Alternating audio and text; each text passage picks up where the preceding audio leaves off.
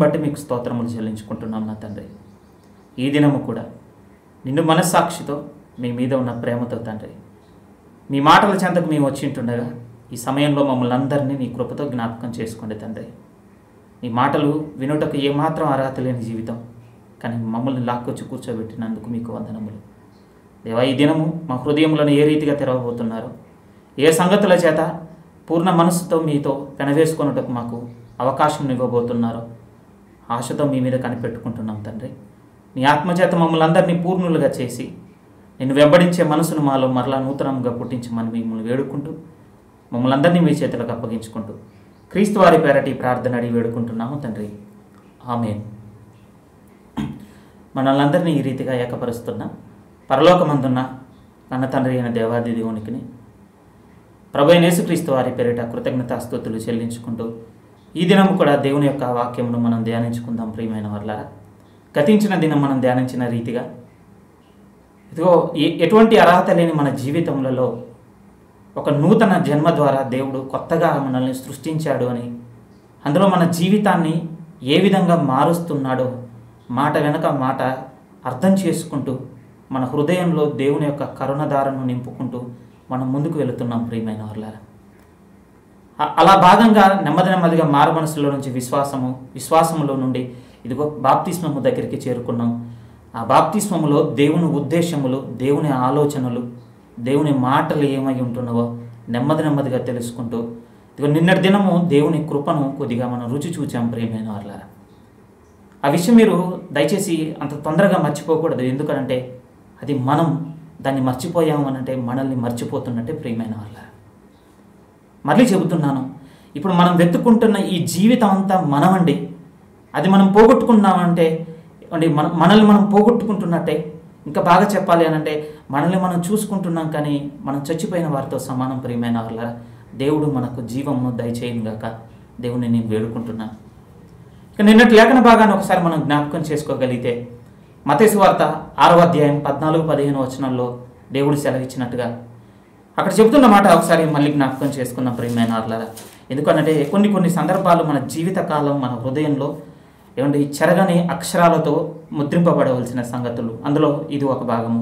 ఇక్కడ దేవుడు అంటున్నాడు 14-15లో, మనుషుల అపరాధములను మీరు క్షమించిన ఎడల మీ పరలోకపు తండ్రియు మీ అపరాధములను క్షమించును. ఈ వచనానికి పైన ఏ వచనం ఉందో తెలుసా?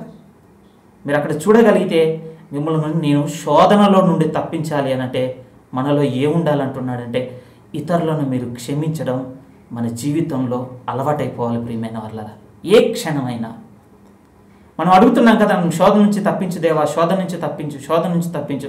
దేవుడు చెబుతున్నాడు ప్రియమైన వారలారా, అలా మీరు వేడుకున్న ప్రతిసారి మిమ్మల్ని శోధన నుంచి నేను తప్పించాలి అనంటే దేవుడు మనలో ఏది చూడాలనుకుంటున్నాడంటే ప్రైమరీ ప్రయారిటీ. ప్రియమైన వారలారా, ప్రిలిమినరీ కూడా కాదు, ప్రైమరీ ప్రయారిటీ ఏమంటున్నాడంటే నేను మిమ్మును క్షమించినలాగున మీరును ఇతరులను క్షమించుడి. ఒకవేళ మనం ఇతరులను క్షమించట్లేదంటే ఏం పర్లేదండి, నష్టమేమీ రాదు. ఏం జరుగుతుంది అంటున్నాడంటే దేవుడు మన అకౌంట్ అంతా ఏదైతే జీరో చేశాడో అదంతా ఫుల్ అయిపోతుంది అంటున్నాడు. అంతే. మత్తయి సువార్త 18లో మనం చదువుకున్న ఉపమానంలో ఏముంది? 10,000 తలాంతులు తీసుకున్న అప్పు మళ్ళీ ఏమైంది అనంటే రుణమాఫీ జరిగింది. ఎప్పుడైతే 50 దేనారములను క్షమించలేదో వెంటనే దేవుడు చేసింది ఏమిటి అనంటే మళ్ళీ ఆ 10,000 తలాంతులు సుమారు 3,60,00,000 రూపాయలు మన కరెన్సీలో మళ్ళీ మన అప్పులో పడిపోయింది. ఇది కట్టాల్సిందే నువ్వు. అప్పుడప్పుడు ప్రియమైన వారలారా, చాలా చిన్న నిర్ణయాలు జీవితంలో కోలుకోలేని దెబ్బలు కొడతాయి అని అన్నప్పుడు ఈ రెఫరెన్స్ అర్థమైనప్పుడే నా జీవితంలో అర్థమైంది. ప్రియమైన వారలారా, మళ్ళీ నా అకౌంట్ అంతా ఫుల్ అయింది, ఇప్పుడు నీళ్ళు చేసుకోవాలి నేను ఎలాగైనా.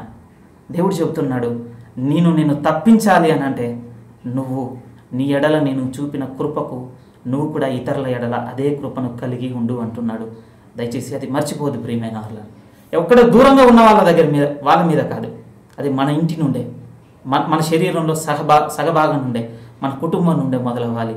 ఒక్కరి కాదు, మనం కాకుండా ఇక మన తర్వాత ఉన్న వాళ్ళందరి ఎడల దేవుడు మన ఎడల చూపిన మనసును చూపాలంటున్నాడు.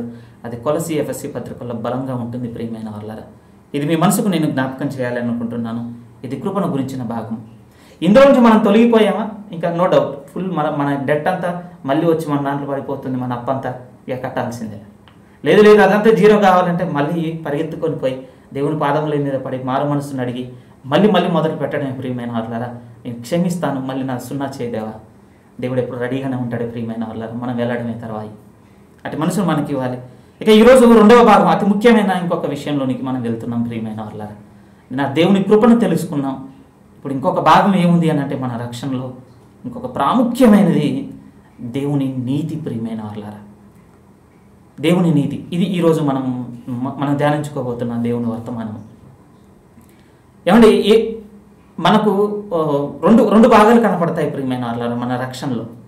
దేవుడు మన పాపములను క్షమించెను, దేవుడు మన పాపముల నుండి మనల్ని రక్షించెను. రెండు భాగాలు ఉంటాయండి.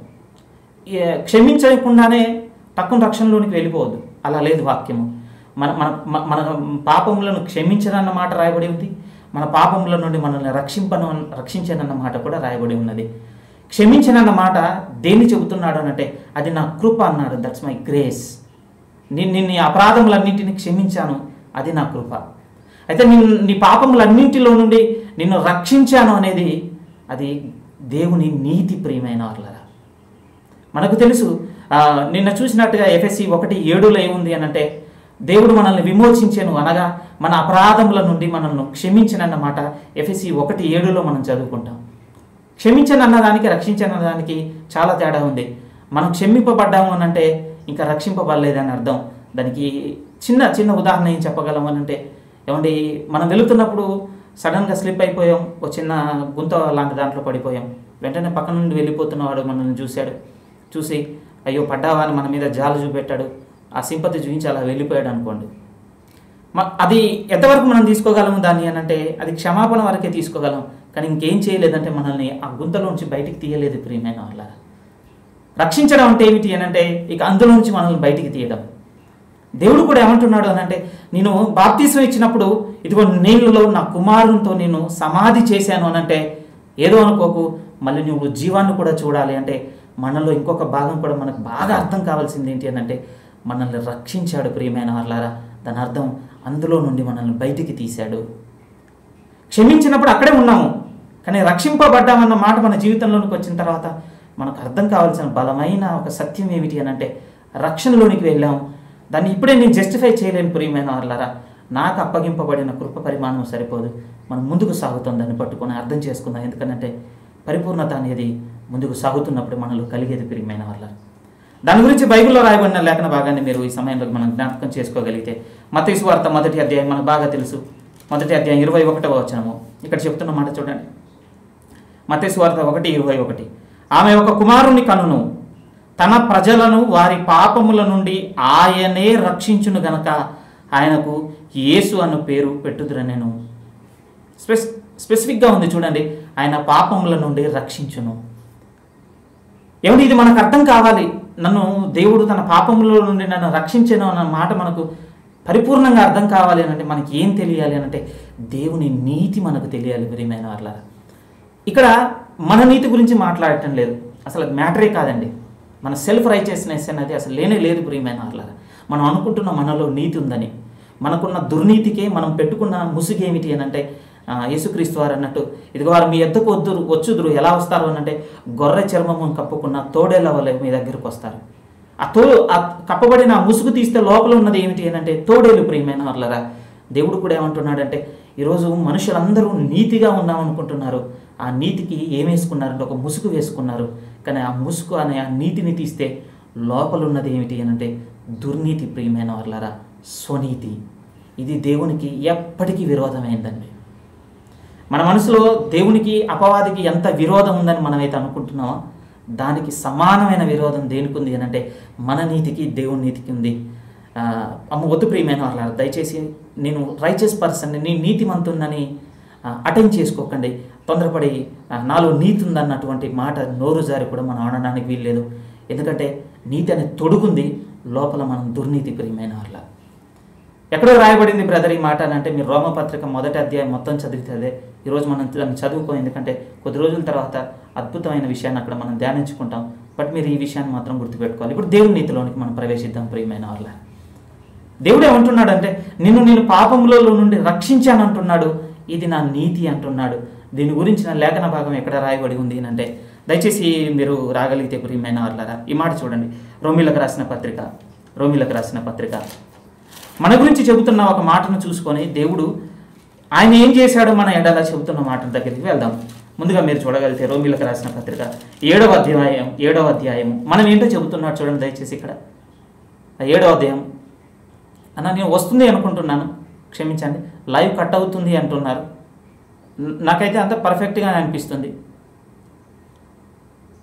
అంత ఓకే అయితే జస్ట్ నాకు ఒక థమ్స్ అప్ ఇవ్వండి అన్న, ఎందుకంటే నేను చూడలేకపోతున్నాను.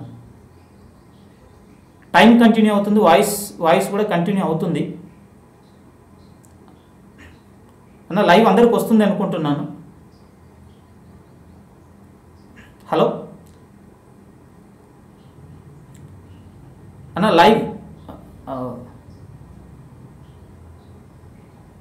లైవ్ వస్తుందా? ఎవరైనా నాకు చిన్న ఇన్ఫర్మేషన్ ఇవ్వండి అన్న. కంటిన్యూ అవుతుందా అన్న live? లాగింగా? Oh it's impossible.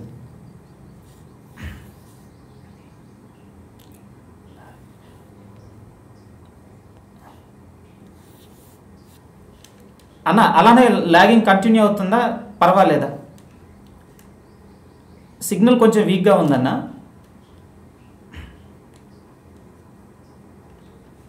Signal కొంచెం అన్న ఏదైంది నాకు కొంచెం ఇన్ఫర్మేషన్. అలానే కంటిన్యూ అవుతుంది అని అంటే చెప్పండి, మళ్ళీ రీస్టార్ట్ చేసుకుందాం.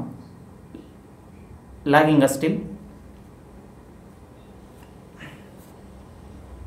రీస్టార్ట్.